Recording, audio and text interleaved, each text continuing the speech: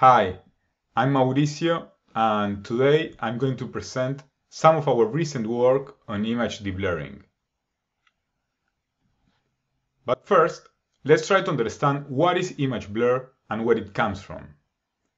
Image blur appears on many different formats and strengths, and is a result of many different things.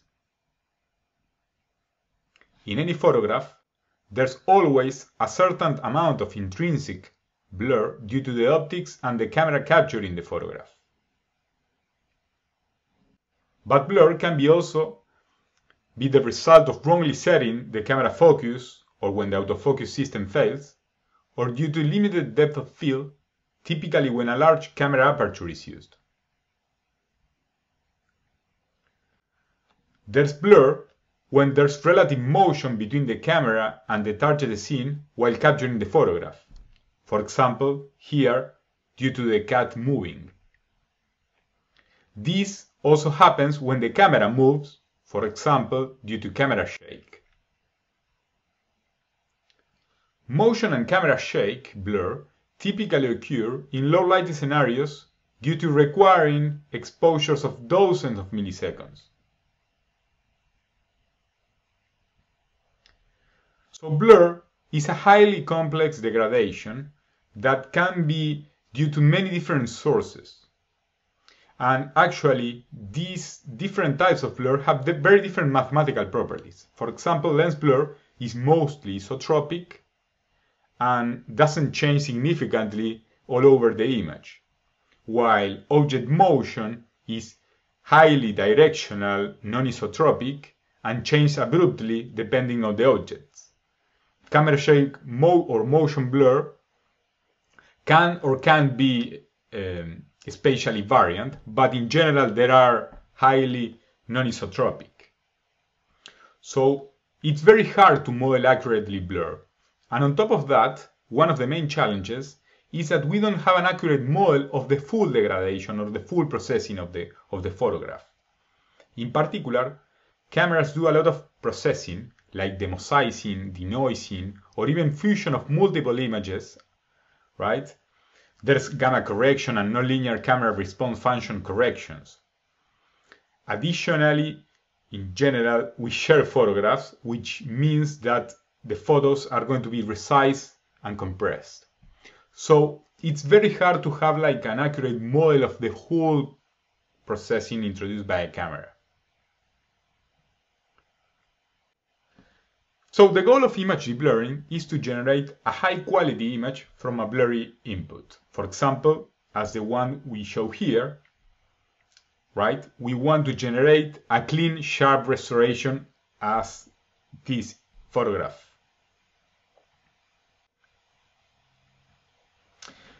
Image restoration, and in particular image deblurring, has been around for many decades. It got a lot of attention in the 80s and the 90s, but it has been around since early before. In the 50s and 60s, there's work, for example, by Denis Gabor on trying to reverse the heat equation in order to improve the sharpness of an image, and this is actually very related to image deblurring. And the classical methods, they try to model the degradation and the space of high-quality images, right, and solve a restoration problem based on these two things. The current trend is actually slightly different and is based on using large amount of data and then, for example, training deep models in order to do this restoration. Image deblurring is an inverse problem. So what is an inverse problem? Well, the goal is to recover the latent clean signal. Here it's a high quality image represented by X, given the observation Y, or our measurements. And the idea is that we have this degradation model that is actually relating these two signals, the X that we don't know and the Y that we are observing.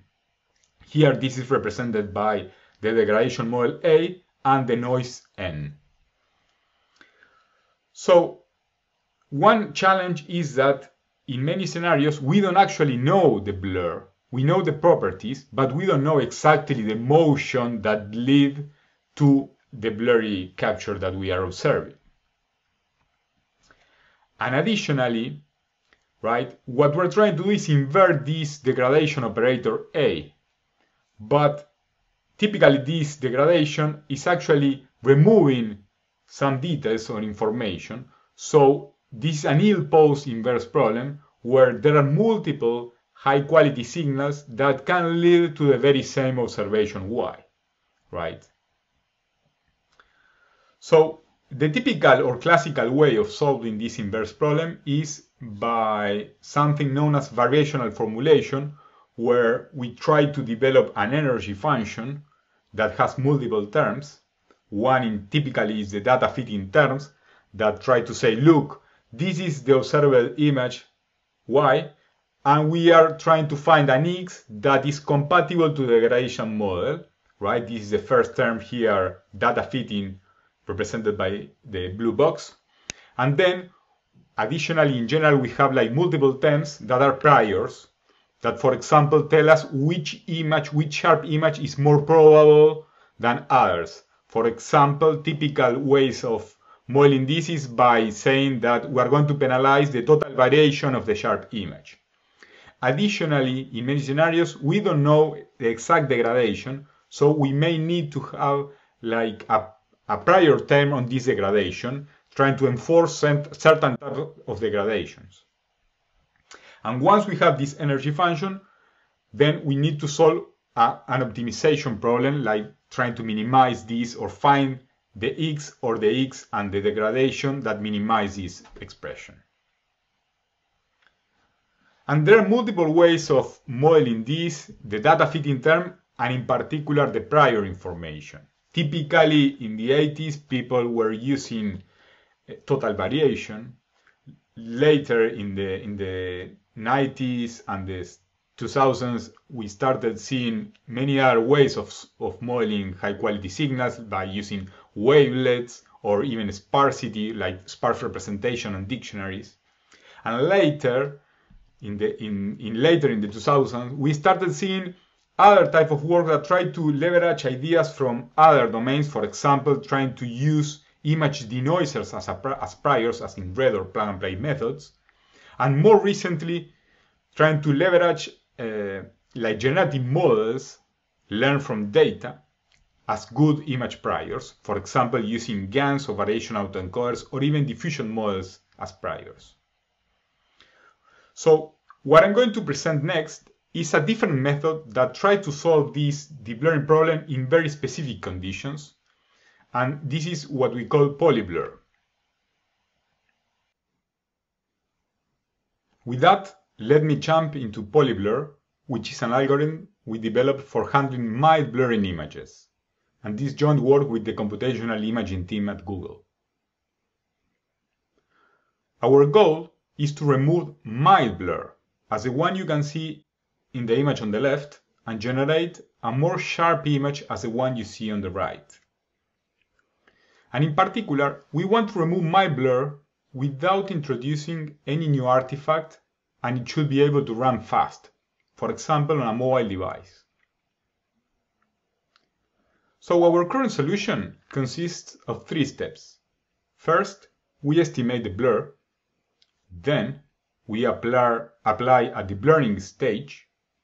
And then there's finally a final step where we remove undesirable artifacts that we may have introduced during the deblurring. So here we're assuming that the blur is small and constant all over the image. In this setting, the blur can be characterized by a convolutional filter K. This model is reasonable in many situations, but it might be unrealistic if the blur is due to object motion or strong camera shake.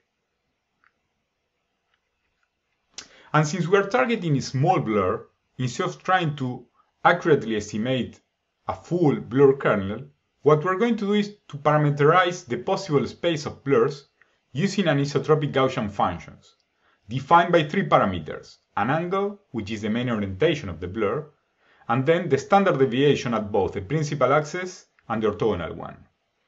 And this is a pretty rough model, but if blur is not too large, it's fine. Then we need to estimate the Gaussian parameters of the blur. And we do this using an empirical observation that sharp images have more or less the same maximum gradient intensity on every direction. And that if we have Gaussian blur, the image gradient is going to be related to the Gaussian blur standard deviation or covariance matrix. Then, by looking into the image gradient at different directions, we can identify which direction is the most blurry, and then, from the maximum gradient values in that direction and the orthogonal one, estimate the Gaussian parameters. So the idea is that we're going to scan the gradient intensity at a discrete number of different orientations, and then from the minimum value, we can determine the direction of the blur and the gradient, and also compute or estimate the standard deviation of the Gaussian blur kernel. So this is not a perfect, but it's a fine estimation if the blur is mild. So once we have an estimation of the blur, what we need to solve is a problem of non-blind deblurring. As we mentioned earlier, this is quite an old problem and there are multiple ways of addressing it. Here, we take a novel approach, and what we're going to do is we're going to remove the blur by combining different reapplications of the blur. And this might sound a little counterintuitive. But for those who recall, there's something known as the Newman series that can be used, for example, to compute the inverse of an operator. So if we expand this series and truncate it, then what we have is just a polynomial on the blur kernel K. And the idea is that if the blur is small, means that it's going to be close to the identity, so this polynomial actually makes sense. Here you can see a truncation of the Newman series for the inverse of the kernel up to order 3. And this actually motivated us to use a polynomial filter as a way to approximate the inverse of the filter blur K. The polynomial coefficients are going to be fixed and set independently of the blur and the image. Applying this polynomial filter amounts to add and subtract multiple reapplications of the estimated blur to the blurry image, as shown in this figure. So we have the blurry input, and then we blur it and blur it a second time and a third time, and then we combine these different applications to generate our restoration. The idea is that we are going to set the polynomial coefficients in a way that we invert the blur, but without boosting the noise and unwanted artifacts. Please check our paper to understand more about the mathematics of this. But since the blur estimation is quite rough, right, and the model might not be super precise, we know that during this deblurring step, we are going to introduce artifacts. In particular, we are going to introduce halos due to over-sharpening. Halos can be characterized as pixels where we have gradient reversal, meaning that the gradient on the reconstructed or deblurred image points to the opposite direction as in the input. This means actually that we can detect these pixels that have this gradient reversal. And the idea, or what we do, is we actually generate a blending mask that actually blends the deblurred image and the input in a way that we minimize the gradient reversal. This allows us to remove most of the sharpening artifacts that we see. So let's see some examples of polyblur. Here you can see a blurry old picture and the deblurred image on the right, and the estimated Gaussian blur kernel. The image looks naturally sharp and most of the blurriness has been compensated. Here you can see another example. Again, on the left the input and on the right the output. Polyblur has been actually integrated into Google Photos. So if you have Google Photos, you can actually apply Polyblur through the sharpen feature, and you can test the behavior. If you want to learn more about Polyblur and the integration to Google Photos, you can check our blog post where we detail how this feature is integrated along with a denoiser for improving the quality of images. Alright, one may wonder how deep learning has impacted image restoration and in particular image deblurring.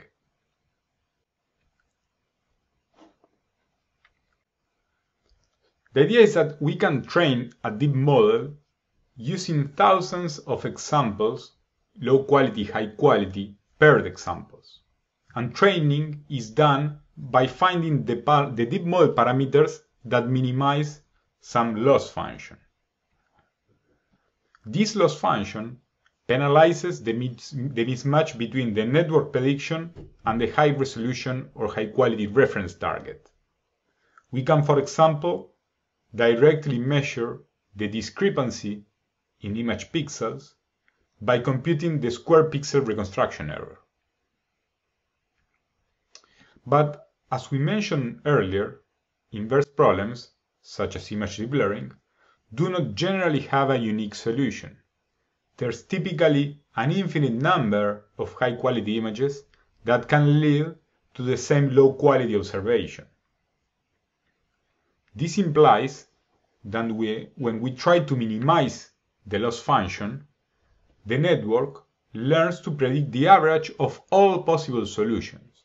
So even in the best case scenario where we actually minimize this error perfectly, our predicted image won't necessarily look natural and typically be blurry due to being the average of many possible candidates.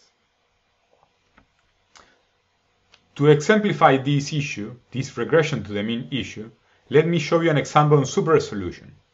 Imagine we train a model to minimize the L2 reconstruction error, and the idea is we train this model using low resolution and high resolution images.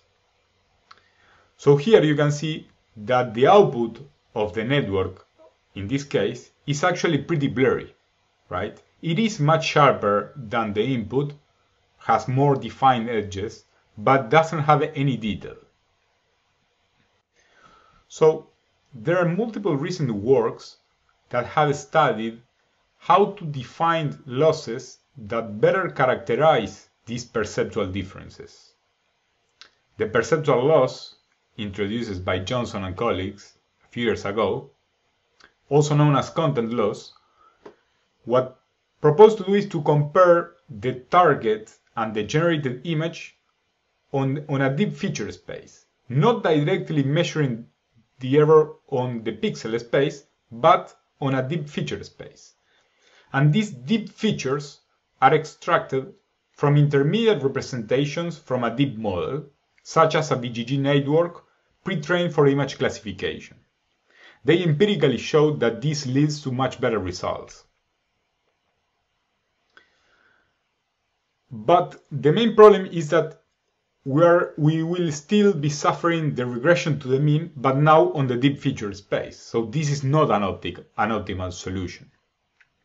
An alternative approach is to use an adversarial loss inspired by the generative adversarial networks. The idea is that we are going to try to force the generated images or the reconstruction images to be in the manifold of the high resolution or high quality images.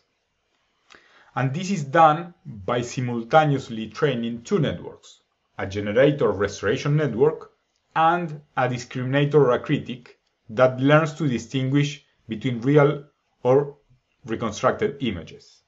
This training is done in an alternate fashion.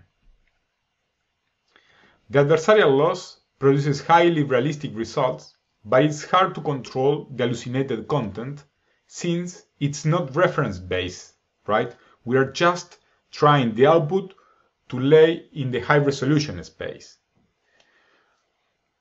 And additionally, the training might be unstable due to this alternative minimization or maximization.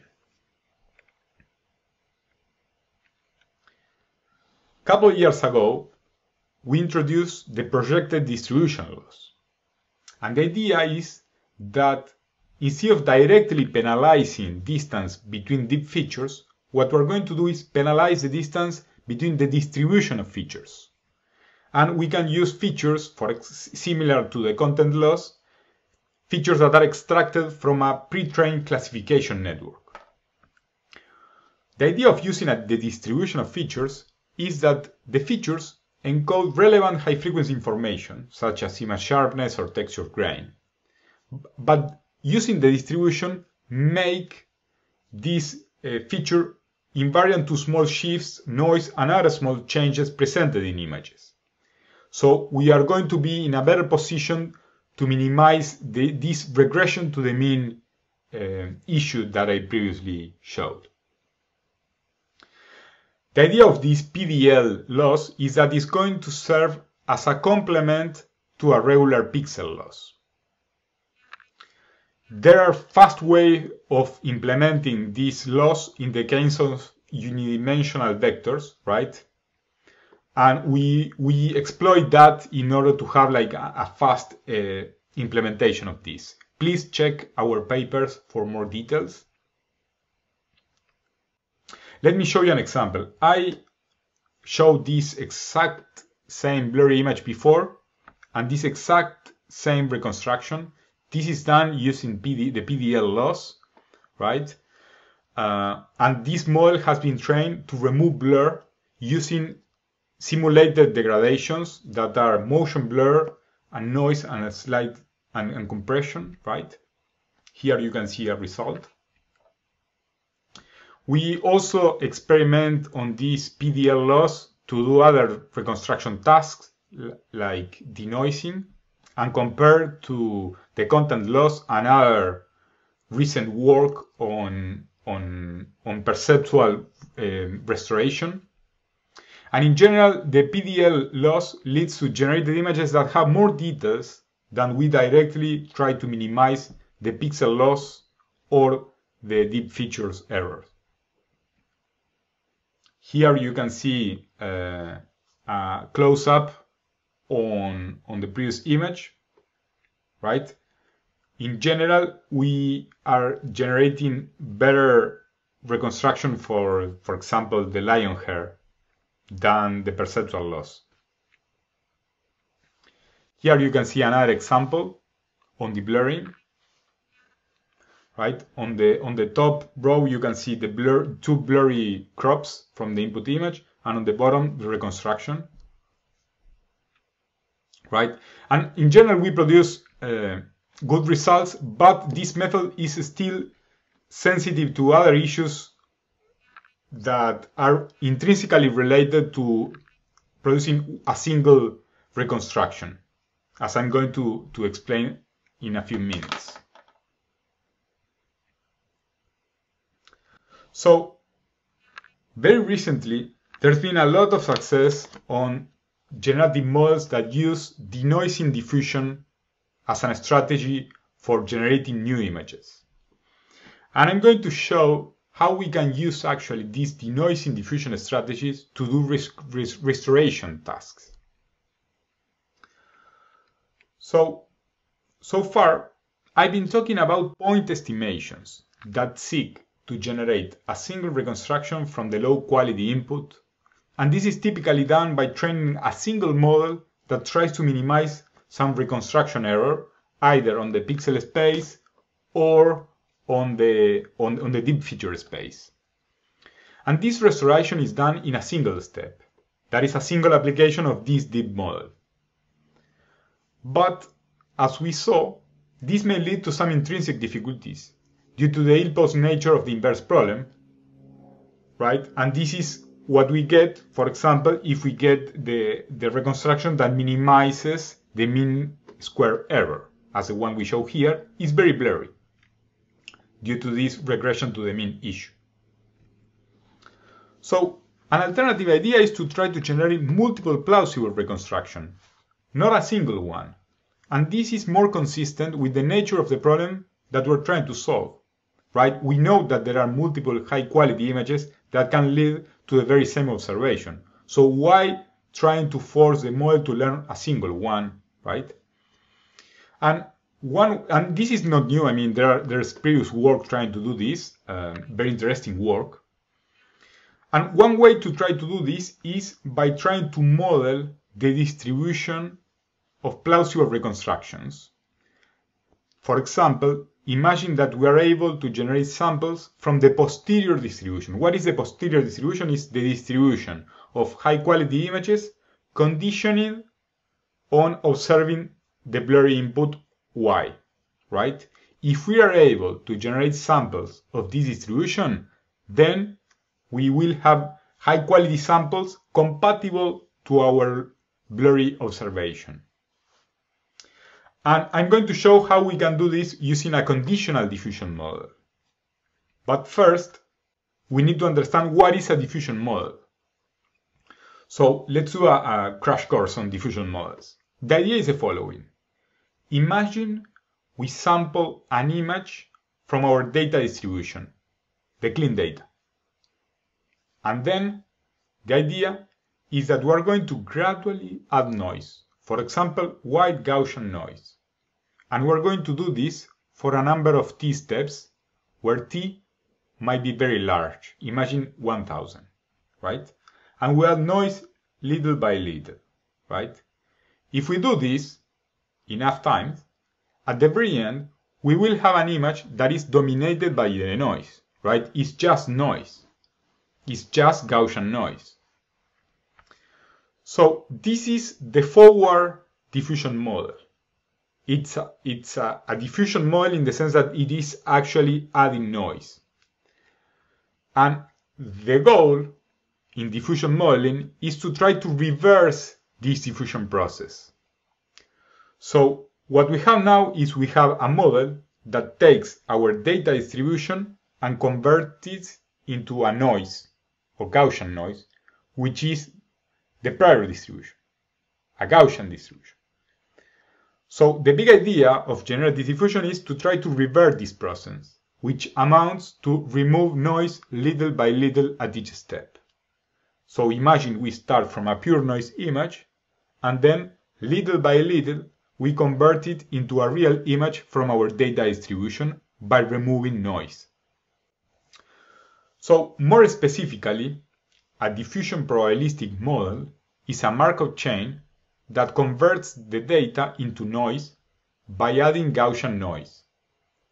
A data point in the process only depends on the previous step, so we have this Markov property. In general, the considered distribution of continuous data is a Gaussian, where we can control the amount of noise it's added at each step, right, by a hyperparameter. The idea is that we start adding very little noise, and then as we move forward, we gradually add more and more noise. So after t steps, we have pure Gaussian distribution. Then, the goal is to try to reverse this process. Here is represented by this function or distribution Q, right? From the step t, we try to go to the step t minus 1, which amounts to remove little noise. We don't know this process, but what we're going to try to do is to approximate it using a neural network. And this neural network, it's actually removing noise, so it is a denoiser, right? So I'm not going to present the mathematics of diffusion models, but you get the idea.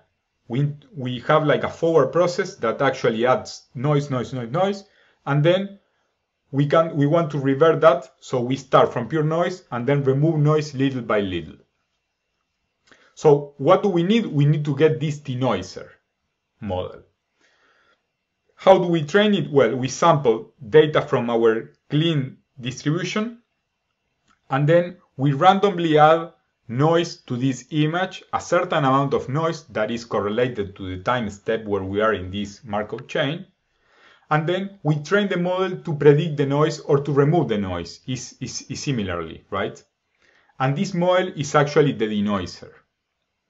So this, what we have at the very end is a model that actually denoises the signal conditioned on the time step that we are t. Okay, so once we have this model, we can actually use to generate new data samples from the distribution. How we do that? Well, now we start from the end of the Markov chain, which is pure noise, and then from there we start applying this denoiser network, right, and remove noise little by little, and we go to the previous step and the previous step, and we do this, and then the model actually creates new samples starting from pure noise. It's very elegant, actually. And this has been actually been used in many recent work that actually produces state-of-the-art quality on image generation, conditioning on a text prompt. So then the idea is slightly different. What I just present is the main ideas of a diffusion model, where we train a denoiser network to generate new samples. But this denoiser network can be conditioned on a text prompt or a representation of a text prompt to generate images that are related to the text input. So the same idea can be used to do image restoration. But instead of conditioning on the text input, we can condition on the low quality input image, on the low quality blurry signal. So let me present our recent work on this line, which uses diffusion models for doing image deblurring. And we actually call this predict and refine. This joint work with colleagues at the computational imaging team at Google, and also a former intern, Jay Wang, and his advisor. So, in the concrete case of image restoration, which can be casted as a conditional generation task, where we want to generate high quality images given the low quality input, right? We can, in many cases, produce a cheap initial guess, right? And then one question is, can we benefit from this initial guess? So to clarify, the idea is that we are going to train a diffusion model to generate the reconstructions conditions on the blurry input. But do we need to train the denoiser to generate new samples? Or maybe we can start from an initial prediction and then learn it from there. And this is exactly what we do. Imagine that we have the blurry input, right?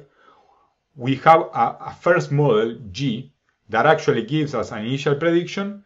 And then what we want to do is this diffusion model to learn the residual with respect to the initial prediction. This residual will model, ideally, the details that are missing in the initial prediction. So we are going to train these two networks, the initial prediction and the denoiser network, conditioned on the blurry input, right, in a way that we can generate high quality reconstructions. Then we combine the residual and the initial prediction to generate the sample. So how we do this? Well, exactly the same as we train a diffusion model. The difference is that now this denoiser network that will start from noise and generate the high quality output, first, it will be conditioned on the noise level of the step t in the Markov chain, right? But it will be also be conditioned on the low quality input, because we don't want to generate any high quality image. We want to generate high quality images that are actually paired to the low quality input that we're seeing. That is one of the main differences, and the other is that the denoising network is not going to actually model the high quality signal, but the residual with respect to the initial prediction.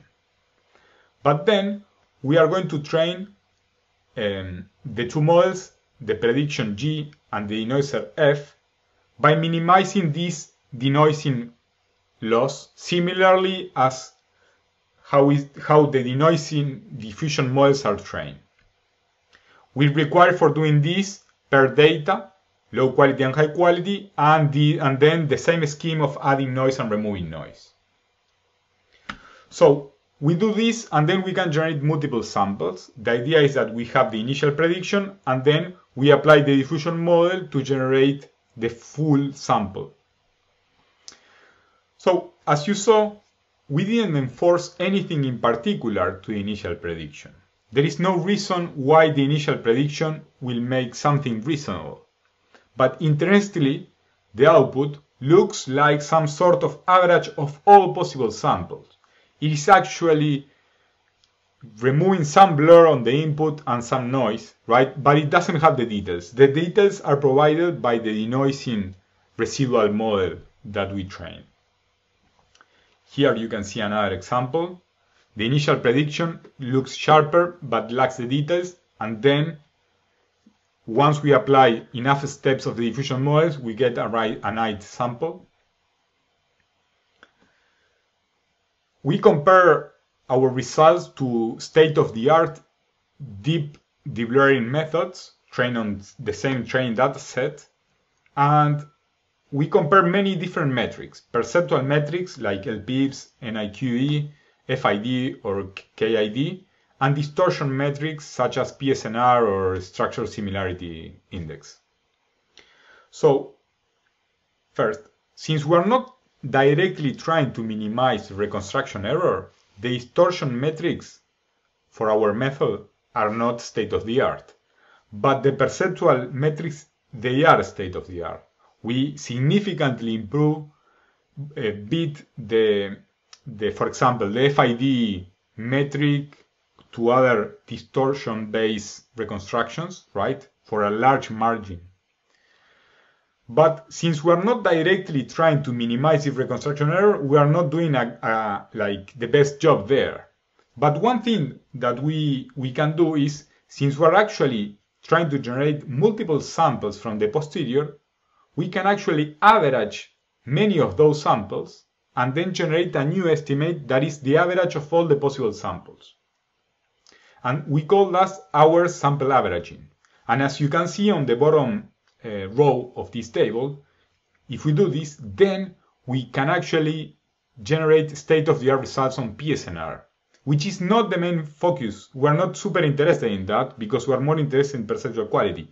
But it's interesting to show that with a single method, by averaging different number of samples, we can actually generate different perceptual distortion combinations.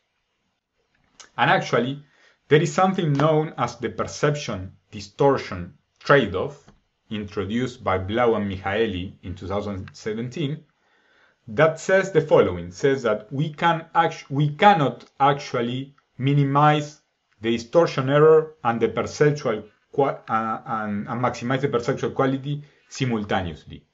If you minimize the distortion error, then you are not going to be optimal in terms of perceptual quality.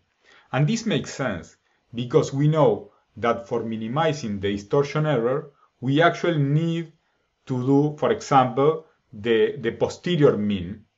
And this is actually not a great image because it might not be it might not be a high quality image, right? It might not be an image that is coming from a high probability part of the distribution of images, right? But if we do samples of the posterior, then we can actually maximize the perceptual quality in the reconstruction at the expense of not minimizing the distortion. But by averaging different numbers of samples, reconstructed samples, we can traverse this distortion perception trade-off.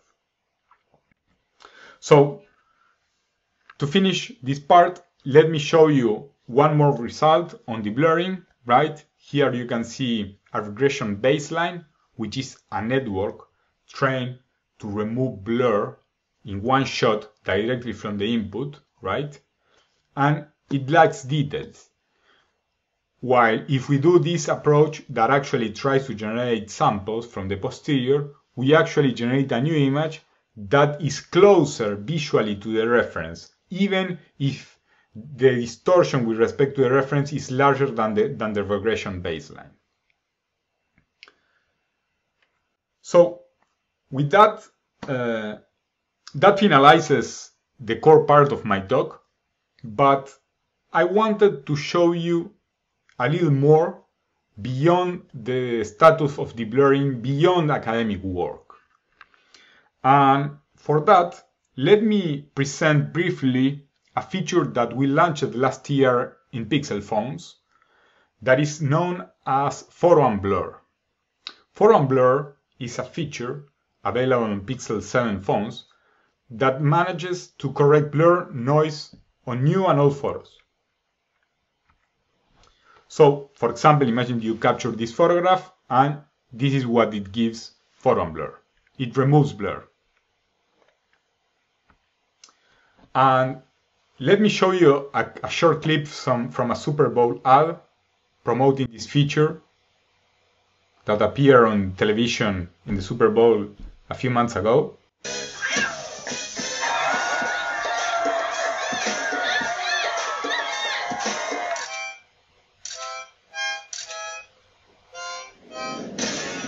Now it's getting me. Touchdown! Awesome. Totally awesome.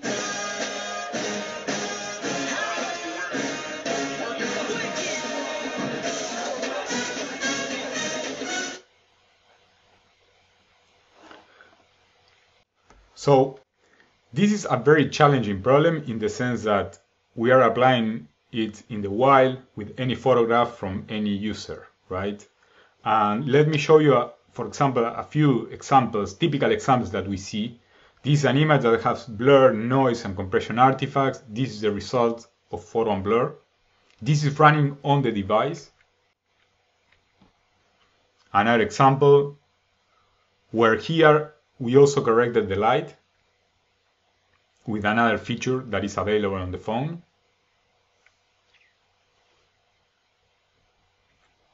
And another example.